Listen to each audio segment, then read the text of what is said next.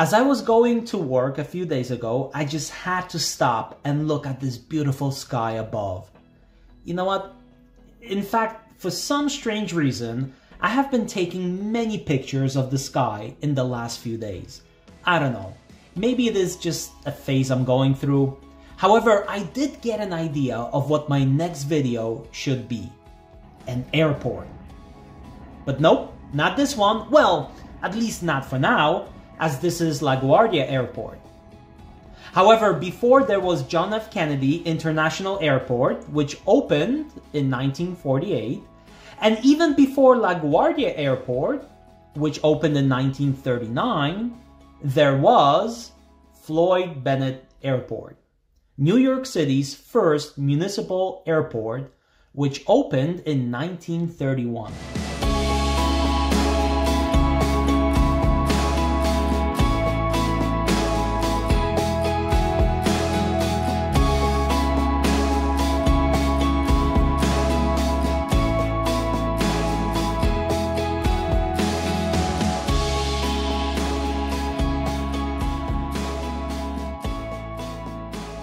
Kites and balloons were soaring high in the sky for years, and people even jumping with parachutes. But in 1903, the Wright brothers made the first controlled flight, and the age of aviation was born.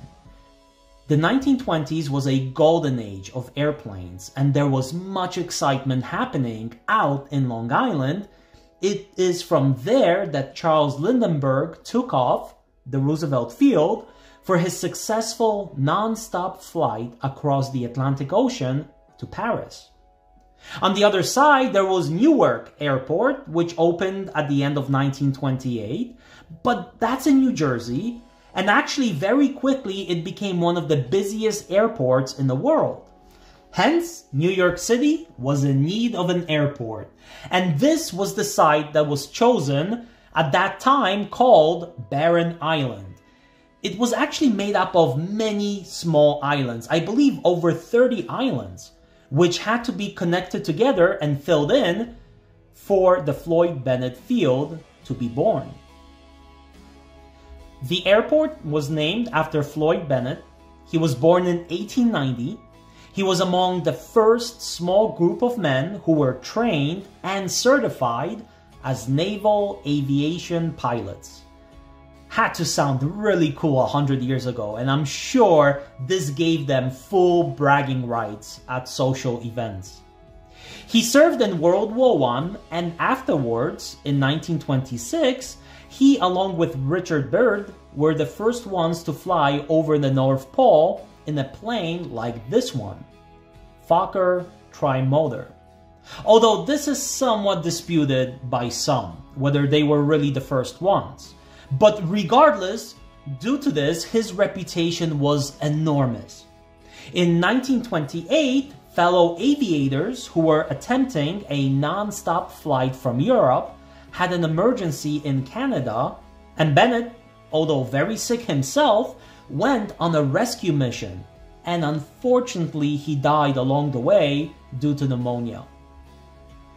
Later, the USS Bennet destroyer, which served in World War II, was named in his honor, and of course, the Bennet Field Airport here in New York City. The airport was pretty advanced for its time, and even had lights at night for possible landings and takeoffs.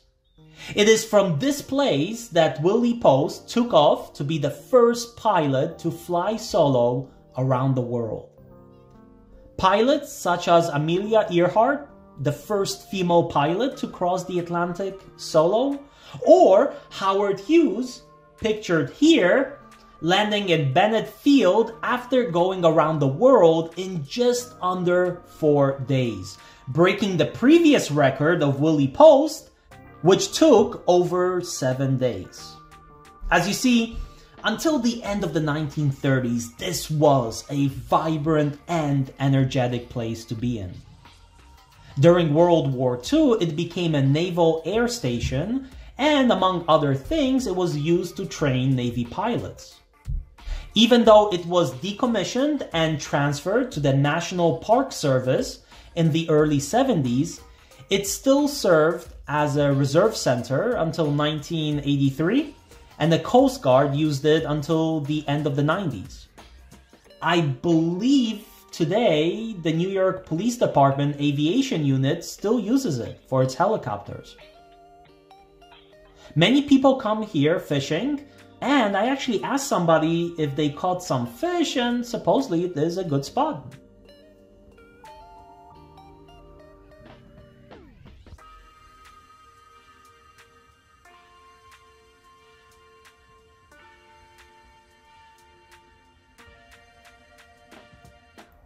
The sand itself is pretty nice to walk on, although you need to be a little bit careful if you're doing so without your shoes, as there are a lot of small twigs and decomposing cordgrass. Therefore, just be careful where you are stepping, otherwise you could get hurt. In the back is the Marine Parkway Bridge, which is a vertical lift bridge. It goes up and down in order for the boats to go underneath it. And I love the sign for the bridge itself, because it's not just any old sign, but if you look here on the side, you could see that actually the bridge itself is sort of like 3D, just like the date of 1936 at the bottom. So it's really kind of cool to see it this way. A lot of work went into making this sign.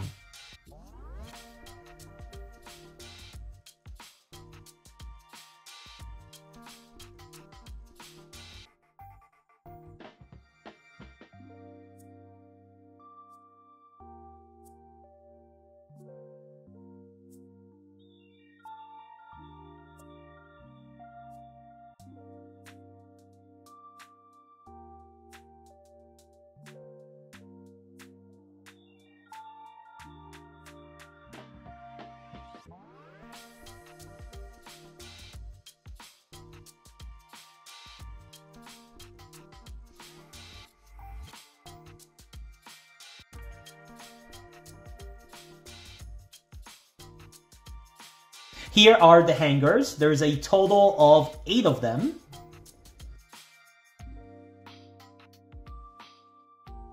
Four of them on the other side have been converted to indoor sports like a gym, basketball, indoor hockey. 2 of them, hangar 1 and 2, have been fully restored and have natural gas metering station.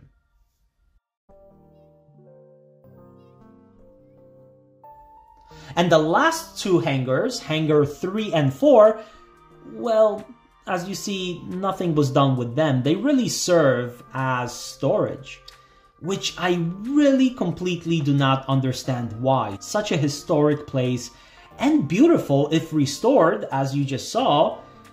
I just don't get it. Maybe it's because of the rather isolated location that no one wants to invest. I don't know. Honestly, if I had the money, I would so buy it and bring it back to life, just like in the movies. But since I don't have a plane, nor do I know how to fly one, in fact, I'm kind of scared of heights, I would have to find a different use for it. Ooh, you know what? Like a ballroom with the 1920s and 30s theme music. That would be pretty cool. But this being my 4th YouTube video, I think I would stick with my daytime job for now. Plus, I just love to teach students. I love this decoration right here. I think it's so cool. Another reason I do not understand why this place is not fully restored or repurposed. You got the room to do it, you have buildings and a cool logo, you got the foundation. Here is the visitor center, but this was the control tower.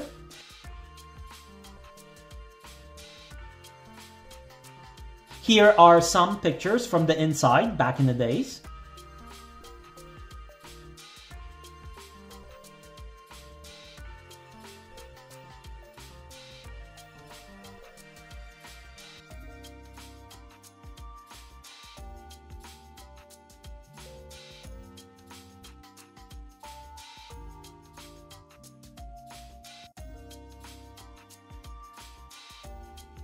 And here we have the Floyd Bennet Gardens Association Community Gardens.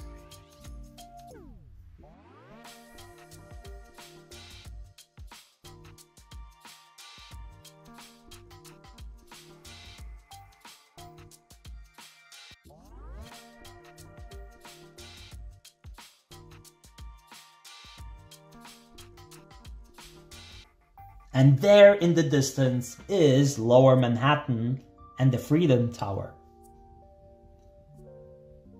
As you see, a lot of it today is not being used. I mean, if there are cactuses and small bushes growing right through the cement, well, that tells you something.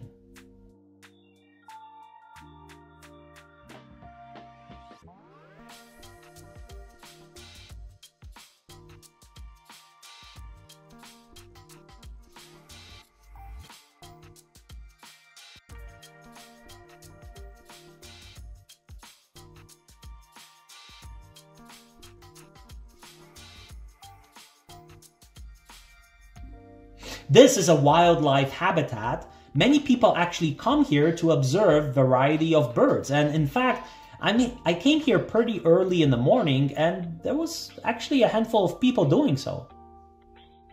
And check this out, a cool vintage soda machine. I'm not a vending machine expert, so I have no idea from what year this is, but I'm guessing the 70s, simply based on how it looks. And the wood-like panel at the bottom. In the 70s, you saw this in many places, on walls, on cars, and so I'm guessing maybe on vending machines as well. But since there was actually a lot of people around me, I did not want to shake it and turn it and look for some sort of a label to see what year this is from. Ah, driving on the former runways and taxiways. Cool. Although I would suggest to keep your eyes wide open because I saw many people come here to learn how to drive. You know, it is actually a good spot to do so. And as you see, there are skid marks. So I'm sure that more than once there was some racing or burnouts happening. You know, I remember actually I had a student maybe 6-7 years ago who actually got seriously injured here on a bike and wasn't able to finish the semester. So speed is not something to take lightly. Here are some abandoned buildings, but it does give you a good idea of how this place used to look like back when the Navy was here.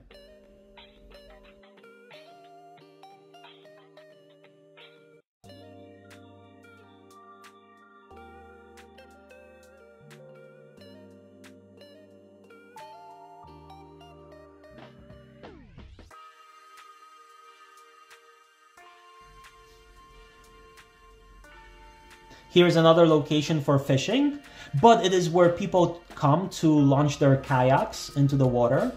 It is a beautiful place to relax. Although what you see is a low tide. Once you have a high tide, most of this is actually underwater.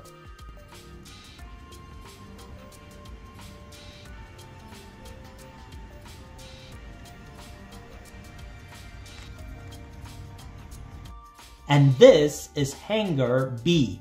It was built by the Navy in 1945, and it is the site of historic aircraft restoration project. And when someone is inside working and restoring airplanes, it is actually open to the public and you can visit. Inside, there are many great historical aircrafts, and I would love to show you them closely and provide some historical background, but that would really make this video twice as long, probably even more than that. So it's something I really want to leave off for a future video on this channel. Like always, I hope this short video was enjoyable and I was able to provide some useful information. If yes, then please subscribe and come back next week as we will explore another great place, this time in Queens. So stay safe and adventurous, and I will see you shortly. Take care.